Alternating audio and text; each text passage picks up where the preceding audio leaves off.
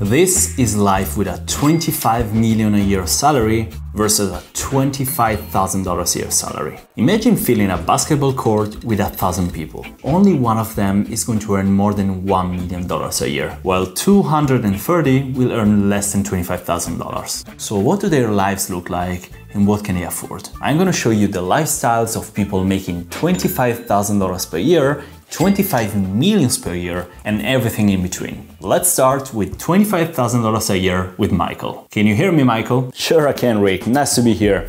My name is Michael. I live in Austin, Texas, even if my accent doesn't say so. I'm single and luckily I have no kids, because, let's say it, I'd have a hard time feeding them.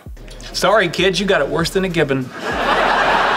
I work at McDonald's and they pay me $12.50 an hour, which by the way is quite a bit more than the minimum wage of $7.25 an hour, so I shouldn't really complain. I work 40 hours a week and I take 2 weeks per year for holidays, sickness and vacation, which unfortunately I don't get paid for. So at the end of the year I round up $25,000. By the way, I've heard that almost 1 American out of 4 earns less than me. So how do I spend my 25,000 bucks? First of all, I gotta pay taxes to Uncle Sam, right? So after taxes, I'm left with around $21,969 or $1,830 per month. Checking some data from the US Bureau of Labor Statistics, I see that people in my income bracket spend around 41% of their income on housing, meaning I spend around $850 for my housing expenses. Man, that's nearly half of what I earn after taxes. Hi, I'm interested to rent this apartment. Yeah, I'm the landlord here and I make the rules, so I want you to earn at least 3 times the monthly rent. Do you? No? Bye bye, nice to meet you. Alright, I'm gonna need flatmates. Let's look at Craigslist.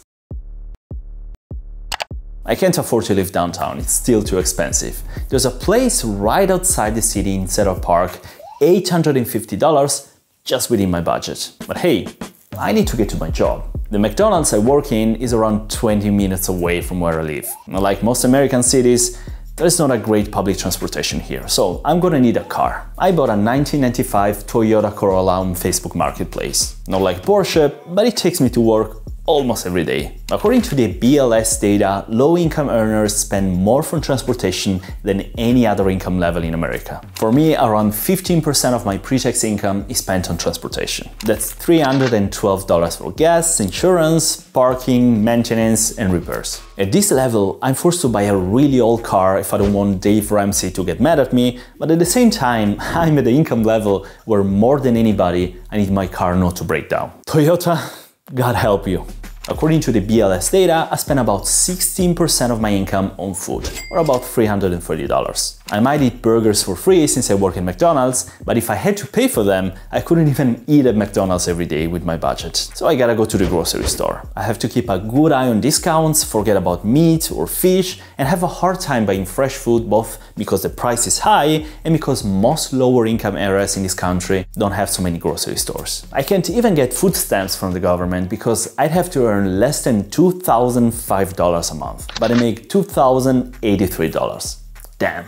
Eating out is also out of the question. I do it occasionally when I manage to have some money on the side or when I decide to use my credit card and make that balance look even worse. But then Dave Ramsey comes back at me and says, "You unbelievable little children people! I do enjoy eating out even though I'm poor. You need to value your own time as if you're a king. It takes time to make your own food. You wussies!" Very well said, very well said. Okay, after my basic needs like housing, food and transportation are covered, I'm left with $335. Not much, right? And I'm just getting started with the expenses. Even after government help and Medicaid, I still pay around $200 per month on health-related expenses that aren't covered by government insurance. After all of this, I'm left with something more than $100 for everything else, like internet, cell phone, clothes, fitness, even some entertaining like going to the movies, or maybe even just an emergency. You see, I'm basically left with nothing and I can't invest. I can't put aside any emergency savings.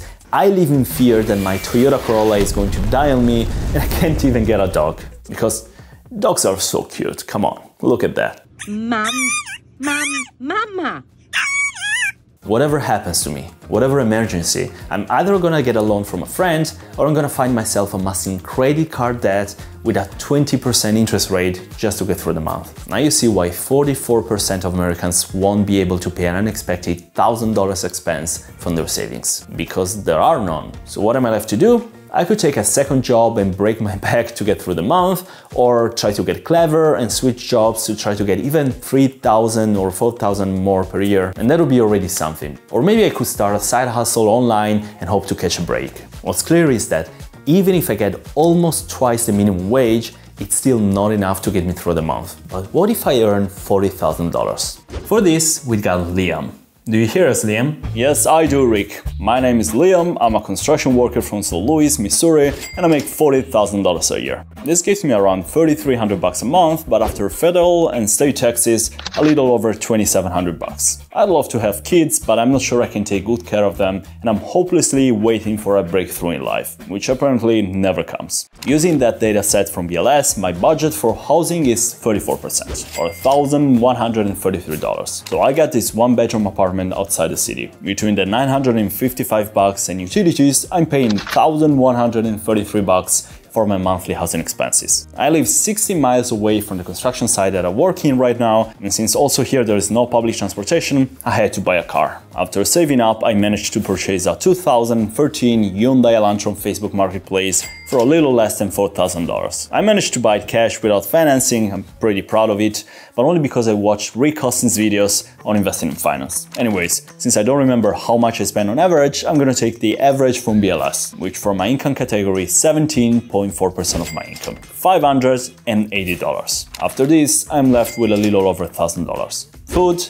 Someone like me spends around 14% on food, or $460 a month. Usually I go and buy groceries because, again, I'm not swimming in money, but I still manage to dine out or order some food once or twice per month. In these income brackets, you're in a weird position because you are not poor, but you can't really do much for entertainment if you're not smart enough. That's why you still need to look for discounts at the grocery shop, use coupons, and still limit yourself when it comes to fresh food and meat. When it comes to health, luckily my uncle is the boss of the company, so he sponsored my healthcare plan a little bit. A little bit, you did.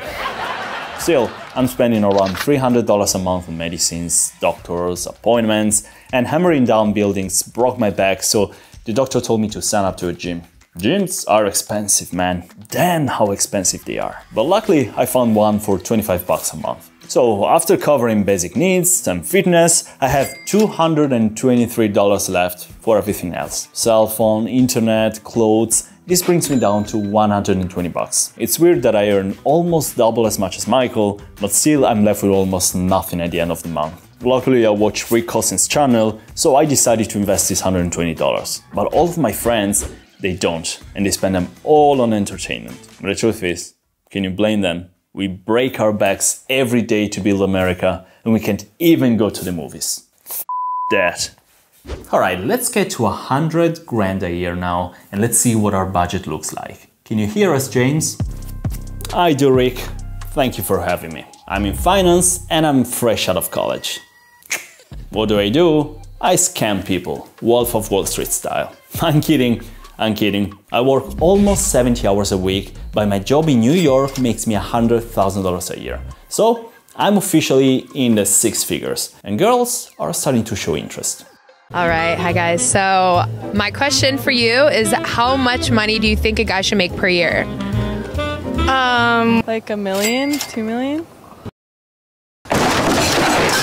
In case you wonder, I'm now near the top 10% of earners in this country. With a $100,000 salary, I get $8,343 every month, which sounds great, but Uncle Sam in New York wants $2,500 from me, leaving me with just $5,800. I haven't really saved up to buy a house because, come on, I'm too young. But I know that people in my income bracket spend around 30% of their income on housing. This means for me that I shouldn't spend more than $1,740. When I check Craigslist, I get my first reality check. finding something under $2,000 is impossible apparently. I can either live with flatmates or I can get something like this. This costs me $1,100, utility included. And the only disadvantage is that I'm quite far away from where I work downtown. Now, honestly, in New York, I could move with public transportation. And that would probably be even cleverer considering the traffic. But I'm young, and I like to show off. How much can I spend for a car, Rick? In your income bracket, you spend around 16.3% on transportation. So you got $945. Since I've been using credit cards for a while now and have good credit, I can qualify for a good car loan that allows me to buy this nice, beautiful $50,000 Mercedes. It will cost me $755 a month for 5 years, which leaves me with $190 every month to spend on gas, repairs, and insurance. Damn, I might have gone over budget a little. Let's say I spend $400 on gas, repairs, and insurance. This makes $1,155 for transportation, and I'm left with $2,745. Well, let's move to food. Food is not a problem for me anymore. In my income bracket, I spend on average 11% or $640. I personally spend a bit more, around $900, because I like eating out from time to time and because I live in New York, which, as you know, is pretty expensive. When I buy groceries, I buy fresh food and I'm not constantly thinking about discounts and food prices. It's true that living in New York with $100,000 a year, I'm not rich, but as long as I don't have a family to take care of, I'm also not really counting every penny. In my company, I have a great coverage for health insurance, but I still pay around $400 a month on health, like medicines or some particular doctor visits. I'm left with $1,445 to cover phone bills, gym, internet, clothes, Netflix, and so on. Since I follow Rick Austin in his channel, and I subscribe to it like you should, I invest every month. And I know that if I'm patient, one day I'm gonna become a millionaire and I'm gonna reach financial freedom. But I'm young, so I'm not really in such a hurry. So I still manage to save up enough for a vacation per year. My work, by the way, pays me even when I'm taking time off, which is quite an advantage.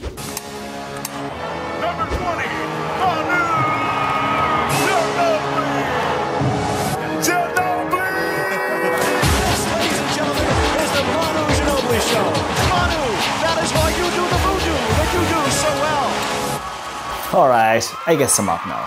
I'm Manu Ginobili, ex-NBA player from the San Antonio Spurs. And I make around $1 million a year now from my side job in the NBA, but above all, from my investments in the stock markets and in real estate. My $1 million a year gives me $83,000 every single month. After taxes, since I have a mix of stocks and real estate, I'm left with something like $60,000 a month. Honestly, I feel sorry for the first guy that earned $25,000 because in 1 month after tax, I earn double what he makes pre-tax in an entire year. I'm officially among the top 1% of income earners in this country. And I follow this Rick Austin guy because he looks like me and gave me quite a bit of tips on investing. For my house, I could actually buy it cash if I sold some stocks, but I prefer using that to avoid taxes and using my assets as collateral. Now, I make enough money that I can buy a house in the range of $3.5 million. That would mean a payment of $30,000, which is 36% of my pre-tax and 50% of my after-tax money. Okay, that's maybe too much. Let's go down to 2.5 million or $21,000 per month. That is 25% of my after-tax income. This one's kind of nice, in my nice San Antonio. 4 bedrooms, 5 bathrooms, a beautiful outside area with an elegant swimming pool, inside a nice living room with a fireplace, and much, much more. This house is gonna cost me around $17,000 a month for the mortgage, but an in-house cleaning service that keeps it clean and shiny every week, landscaping service to keep my yard greener than the neighbors, and our trusted maintenance specialist will quickly get to $20,000 per month. For transportation, I spend on average 16% of my after-tax salary, which means a little under $10,000. I lease my car, of course, so that I can always change it after a couple of years and get the newest, fanciest one. Like this Genesis that cost me around $1,000 per month, and for me spending $1,000 in a month is like if the guy that earned $25,000 per year was spending only $25 per month. Since I'm rich, I like to take the taxi often, and I basically never think about money when it comes to transportation. The only thing that I don't have is a full-time private driver. Flying is never a problem if I don't exaggerate with the flights. Sometimes I can enjoy a really nice international flight, which of course I book in first class. Food?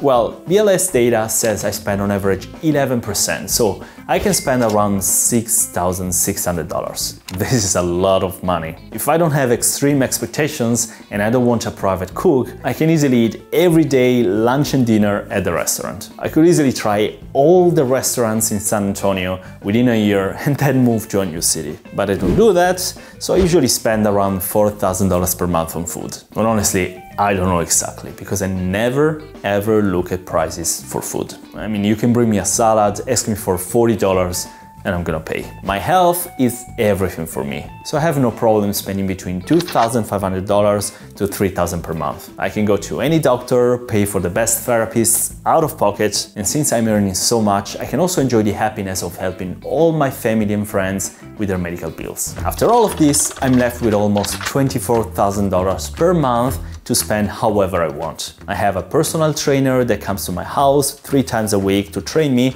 in my built-in gym, and I pay him around $1,000. All the other expenses like cell phone, Wi-Fi, they are so low that for me it's not even worth mentioning them. So I'm left with $23,000 per month that I usually invest in the stock market. Rick Austin told me to play it safe, so I invest them in a broad-based index fund like VTI, the total stock market from Vanguard, that historically gave an average yearly return of 10%. So, the main difference between me and someone who has no money at the end of the month is that my net worth actually grows because I easily spend less than what I earn. And since I'm investing the surplus in the stock market, it's growing exponentially, and the amount that I have at my disposal every month grows and grows, making it even easier to save and invest more. But now let's briefly take a step further and see how the elite of the United States really lives. Let's see what $25 million a year buy you.